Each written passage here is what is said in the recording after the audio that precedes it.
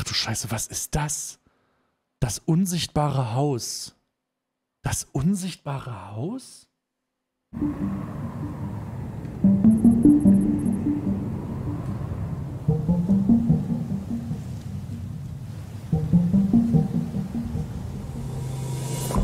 The desert stretches endlessly, a sea of sand and rocks under the scorching sun. The terrain feels ancient, carved into the earth by eons of natural process. The landscape is Bis jetzt ist es wirklich unsichtbar. harsh and unforgiving, evoking the sensation of being on an alien world. But amidst the barrenness, Es wäre so witzig, wenn er einfach sagt, wir haben es gesucht, wir haben es aber nicht gefunden. Und dann Video ist zu Ende. a glimmer of hope shines in the form of a glass What house. the fuck? Der will mich ficken jetzt, oder was? The architecture is unique. What the f...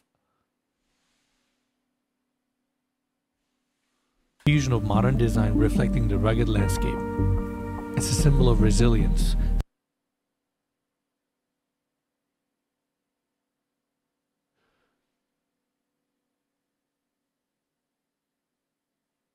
What the f... Standing strong against the harsh elements. It is the invisible house. What the fuck?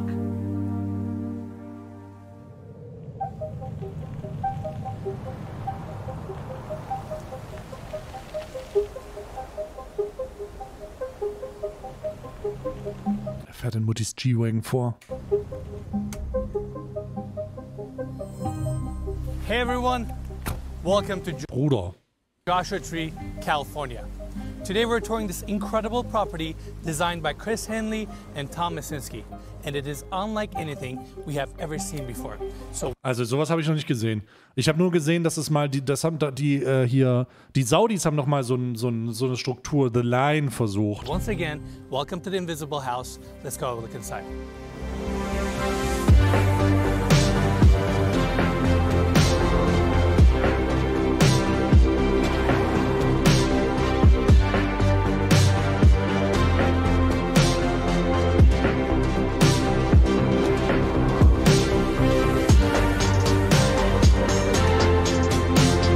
Bruder, ich habe mal einen Horrorfilm gesehen, wo das Pärchen, was in so einem Haus wohnt, irgendwo im Desert, auf jeden Fall übelst übel.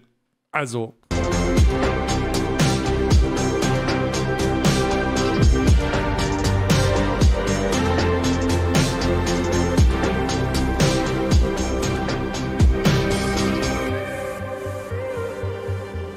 So invisible sieht das gar nicht aus gerade. Warum gibt es sowas? This home is striking and unique. We have these massive glass panels, and these glass panels have mirrored finish, and that's how we get this structure to reflect the surroundings around us. Thus the name Invisible House. Now, this section of the property has a foundation that goes into the ground, but on the other side we have two concrete caissons floating the rest of the structure where we have the primary bedroom suite. Now coming here, small patio, these sliding glass doors open up to the junior primary bedroom. And coming to this side, we can Wo ist denn der Eingang? see the hillside that this house is located right next to. Massive boulders, amazing scenery, and this walkway takes you to the entry. Haben die einen Nestbrunnen oder wo kriegen die ihr Wasser her? Hey.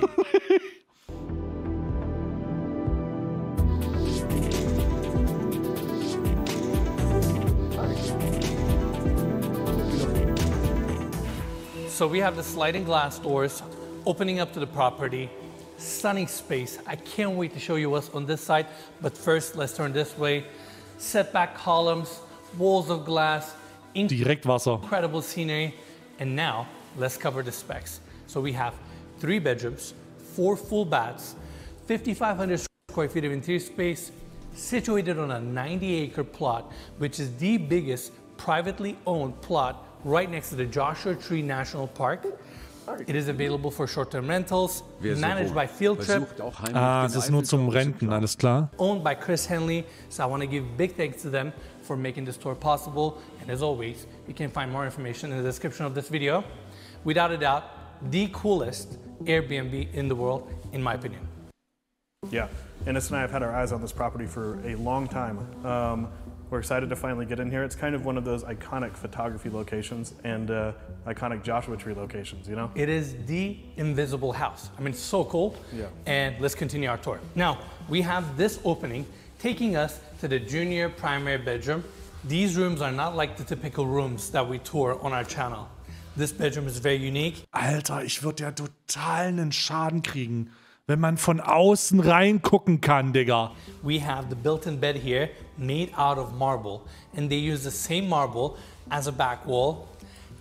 Stay Field Trip, Vacation, Rental, Invisible House. Ron, was kostet das? Tempur-Pedic Was kostet es die Nacht? bed, super comfortable. War doch verspiegelt. Aber wenn von innen Licht ist, kannst du reinsehen. Kann man doch nicht. Aber du kannst reinsehen. Wir haben doch reingesehen. Modern light fixtures, and obviously, room gets ton of natural light because we're surrounded by walls of glass. The good thing is, Da ist doch keiner. 3 Riesen die Nacht.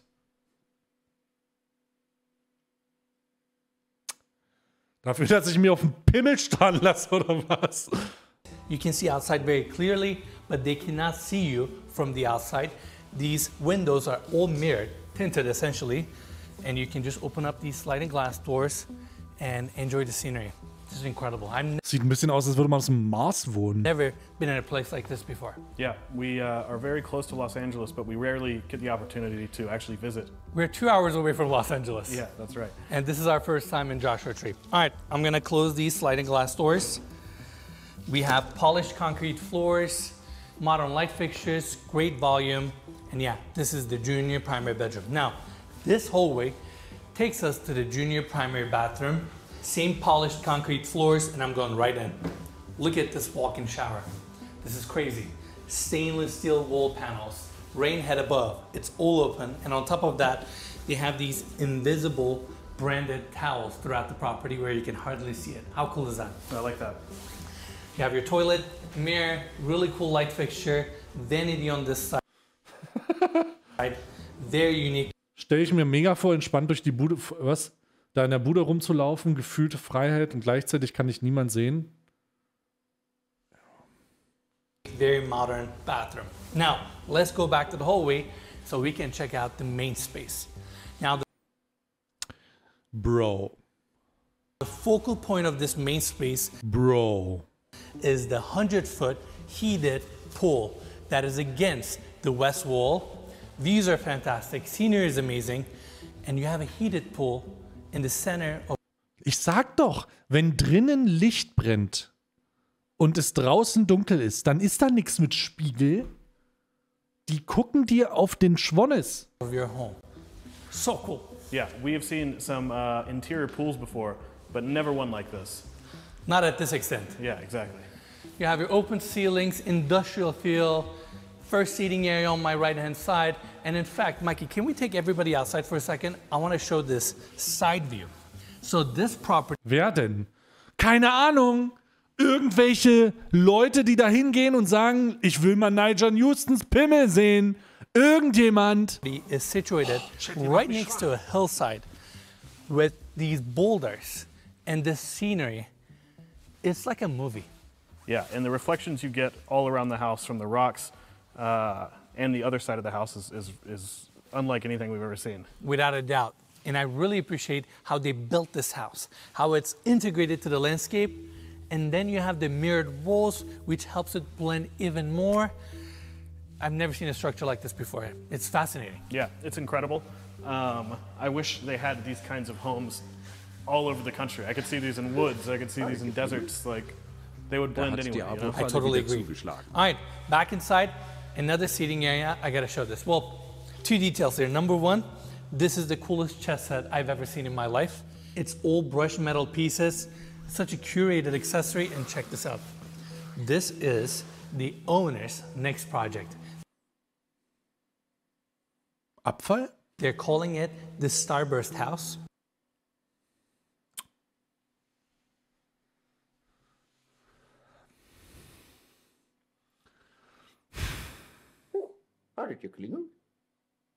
Hat hier keiner Breaking Bad gesehen? In der Wüste geht krasser Shit ab. It is built out of 20 containers. Really? And they're building it here in Joshua Tree. How cool is that? Ja, cool. It looks like something you would see on like another planet, you know? Yeah, it looks like a UFO that landed in Joshua Tree, you know? Yeah, that's crazy. Amazing. All right, let's continue. Right next to the seating area, we have this dining table, stainless steel top, seating for 10. Even the chairs are so futuristic. Look at the angles here. And it is right next to your 100-foot pool. I've never been in a space like this before. I can't get over this hillside right here. This Die Decke ist einfach nur faul, Alter. rocky, deserty landscape, views. It's a lot to take in. Yeah. Hä, da unten ist doch ein Haus, oder nicht? Warte mal. Da ist doch ein Haus. Hier. Was ist denn von wegen? Da ist doch jemand. I am really excited to see what this looks like when the sun goes down. Look at these lounging chairs, that glass coffee table, and obviously we have more sliding glass doors opening up to that Unter der Hausmeister oder was? walkway, automatic shades throughout, and this is where we have the main seating area. I really like these. Das ist von dem Wachmann? Das ist doch nicht von dem beschissenen Wachmann. Da wohnt irgend so ein Hilly-Billy, Alter, der sein Land nicht verkaufen wollte. Und die haben dieses komische Invisible House um ihn rum gebaut. Für den ist das aber gar nicht so invisible. Modern sectional couches. Da drüben ist noch eins, hier. Scheint gar nicht so invisible zu sein. Da wohnen die Campbells drumrum. Light fixture above, glass coffee table, breathtaking views. We have another table on this side. And right across from the seating area, we have this 86-inch LG TV. And I really appreciate that they have the TV on the stand with tires. That way, you can move this TV wherever you want. And because they have glass walls throughout, they ended up recessing in their plugs on the floors. Now, before we leave, Mikey, one more detail. There's a sliding glass door here, and that's why we have this glass railing. And they ended up putting this glass railing to the interior. That way, on the exterior, they protect that monolithic look. But at the same time, you have your protection. You can just open up the glass and enjoy the scenery. Now, let's check out the next space, kitchen. I really like this Long Island design. Das ist so weird. You have your bar seating here, first sink, white flat panel cabinetry, and you have two smaller sinks here, induction cooktop, marble countertop. This is the same marble that we saw at the junior primary bedroom. Pendant lights above, and on this side, look at this glass stand. Come on, Bro. Also, es gibt eine Menge Möbelhäuser, wo ich so ein Glass Stand kaufen kann. Microwave, toaster, coffee maker. Look at this glass stand. Hä? Bro. And since this is a short-term rental Look at this glass stand. Hä? property, they provide all the accessories, appliances, utensils, towels, everything you need, so you can just come in and enjoy this house. Now, on the other side, rest of the built-ins, freezer, fridge, 2 ovens, and the way this kitchen is designed can easily accommodate large events, large groups with catering. And yeah, I feel like we're on Mars right now Es ist wirklich, so fühlt sich's an. in a futuristic, Ja. modern home. Ja, es sieht, also modern ist da nichts auf dem Mars, das ist eher verschwenderisch, aber es fühlt sich ein bisschen wie auf dem Mars an, ja. This is, I can't wrap my head around it. Yeah, Das I ist wirklich krass. Also das ist wirklich krass. Life magazine when I was a kid, and they would have these conceptual drawings of like the way homes would look in the future. This was a 1950s magazine, and this is always what they looked like. You know, it's crazy. Yeah, it's this crazy Also ich sag ganz ehrlich, ne, wenn die Sonne direkt einstrahlt auf den Lappen da, ne, auf den Glaslappen. hyper-modern, monolithic structure that contrasts so nicely with the landscape of Joshua Tree. The invisible house sits near a stretch of desert where 2 distinct ecosystems meet. The lower elevation Colorado Desert and the higher and cooler Mojave Desert, which provides a natural habitat for the Joshua. Oh, jetzt redet er über die Architektur hier draußen, oder was? Ja, das will ich jetzt nicht sehen. Ich will noch mal reingucken. Closed walls of glass facing the views. There's actually another sliding glass door here. And looking at the room, another king-size bed, built-in marble bed frame.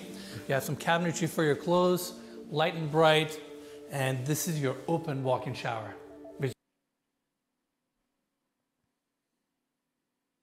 Hä? Which is just, I'm going in there. And you have a stone base, rain head above, stainless steel panel. So futuristic. Yeah, it is like you're on a spaceship. That's right. And Mikey, let's show this. This is the half bathroom. You have your vanity here, toilet, light fixture. This is the second bedroom. Now, let's go back to the main space so we can hit that hallway and go check out the primary bedroom suite. Die Primary Bedroom? Das war noch nicht Primary? So, can we show this mirror piece for a second? Ja. It looks like a mirror, but it's not, because right on the other side, we have another full bathroom. Oh. This is essentially for the main spaces. We have the vanity here, medicine cabinet, and on the other side, we have a walk-in shower. And the mirror that I just showed you is actually not a mirror. It's a glass piece where we can see the other side, but they cannot see in.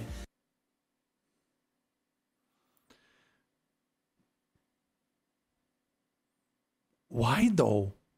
In fact, this pocket door is the same way. I can see outside, but they cannot see me. Just like on the exterior, they're basically two-way mirrors. Correct. Yeah. Now, on the hallway, we also have the laundry room, washer, dryer, Okay. cabinetry or a storage area. And then we have this, again, pocket door opening up to the primary bedroom suite. Boah. This is definitely going up there as one Digga, da vorne ist ja übel die Wohnsiedlung. of the coolest spaces we have ever toured for so many reasons. The engineering, openness, accessories, finishes, details. I mean, this room is very unique. First off, let's talk about this double glass bed frame that weighs over 2,500 pounds. Right across from that, we have this glass railing. These are sliding glass doors that open up to Juliet balcony. That way you can really soak in these views, which are incredible. Now on the other side, we have a small chair, and check this out. Was jetzt? The Invisible House comes with its own invisible guitar. It has to. This was Joe Perry's guitar. I think I'm holding it upside down. Really? There you go. That was Joe Perry's guitar? Correct. Wow. How amazing is that? That's really cool. And those acrylic guitars are actually deceptively heavy, aren't they? They are heavy. Yeah. That one definitely was. Yeah. And I'm just out of words. Come on, follow me. Look at Warum hatte der gerade nur so einen Gitarrenstiel in der Hand? this open bathroom design. You know what this property reminds me? Mix of the Shees Goldstein residence on the interior and 277 Fifth Avenue on the exterior. It's like a hybrid of both. Yeah. I can't think of the Fifth Avenue location, but I definitely see what you're talking about with Goldstein. And this property was featured Warum sind die Sachen immer so gebaut, dass andere beim Pimpern zuschauen können? Für den Voyeur-Kink. in so many different TV shows, music videos, articles.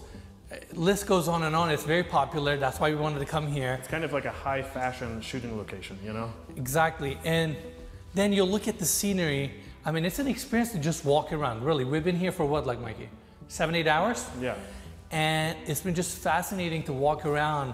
But even though it looks this desolate, you're like 10 minutes away from Joshua Tree downtown. Like, there's civilization around the corner. Ah, okay. But once you enter this property, you're on your own, and it feels like you're on a different planet. Also abgesehen von den Häusern, die ich direkt aus meinem Fenster sehen kann, hier hinten. Ennis, hinter dir. Dreh dich mal links hinten, da kannst du doch Häuser sehen. Yeah, it really does. Now, right in the center, look at this freestanding tub, brush nickel fixtures, reflective surround, and we have this light fixture above, 2 sinks, it's a medicine cabinet. I don't know if you realize this, Mikey, let's see. Okay, das ist einfach wild. That scared me, seeing you open that. Yeah? Das ist Pretty sleek, wild. huh? Yeah. And then Das ist wild. we have the water closet here, and on the other side, I love Das ist das Wildeste, das ich in diesem ganzen Haus gesehen habe. these open showers. Wie er den Medizinschrank da geöffnet hat. Oder die Spiegelabdeckung. Full stainless steel, rain head above. I mean, you have your black house, but it's a very private property. You can just take a shower here and soak it all in. Yeah, and I have to say this, I don't know if we already said it, but although this home gets more natural light than I think any home we've ever seen, all these windows are extremely tinted. So Yes. for me, it makes it perfect to expose to the outside. But if you're staying here, you're not just blasted by sunlight all the time. I totally agree, and you just open up these sliding glass doors and look at these views. Glass, steel, and concrete. Glass, steel. The basic building blocks for most all modern architecture. But this home shows that these materials, when combined in creative ways, can give rise to buildings that inspire awe and wonder. It is such a contrast to see a modern Also dieses Haus ist einfach nur ein Keckweh. structure like this, in a landscape like this, where Es wird besonders Keckweh, wenn du siehst, was drumrum ist. Dann ist es so, hä? you have boulders, Was? sand, trees, these views. In a way, it doesn't make sense, but once you put it all together, it makes perfect sense. So eine Verschwendung von Ressourcen. I mean, look at this home. It's unbelievable. And I'm so glad we got the opportunity to tour this property at the extent that we did and share it with all of you. And now, let's fast forward a few more hours so we can see this glowing skyscraper at dusk. Ja, und jetzt als wenn es dunkel wird.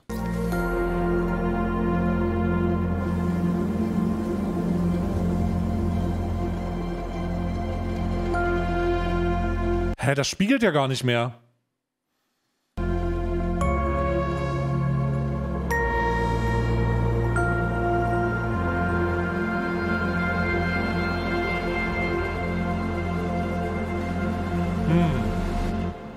Plötzlich Pimmel raus. This place looks insane at night.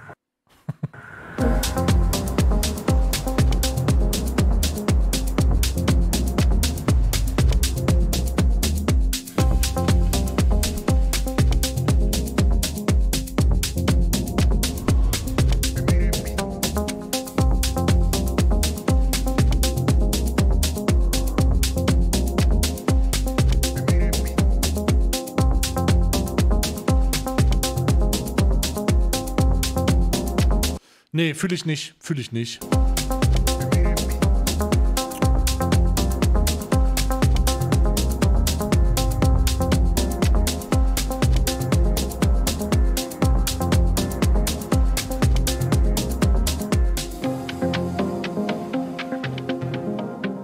All right, everyone, that's it for the tour.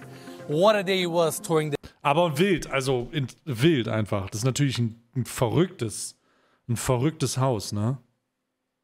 Ich würde gerne fettige Chips essen und jede Scheibe anfassen. Oh.